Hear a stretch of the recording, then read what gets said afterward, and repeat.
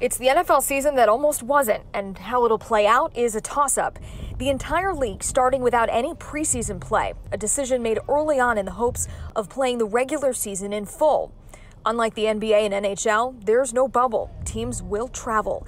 And so far, the league's COVID test results are promising. More than 17,000 recent tests only found one positive case. There's a level of anticipation and, waiting for that game to come. But, I feel prepared. I think, we're in a good spot as a team, as an offense. But the Giants have to overcome more than COVID. They've only had 12 wins in the last 3 years. A lot of eyes are now on quarterback Daniel Jones, about to start his second season.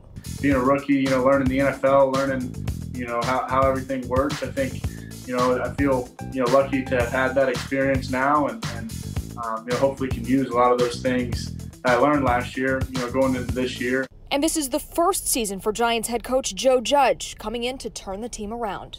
These guys are, working hard. There's a lot of energy, there's a lot of urgency in what we're preparing to do, and we're going to go out there and work to make the area proud. Now, the MLB is also not in a bubble. They have had to delay some games. There have been some outbreaks of COVID, so we will see if that same scenario plays out as the NFL season gets underway. Live this morning outside of MetLife Stadium in East Rutherford, I'm Katie Corrado, Pix 11 News.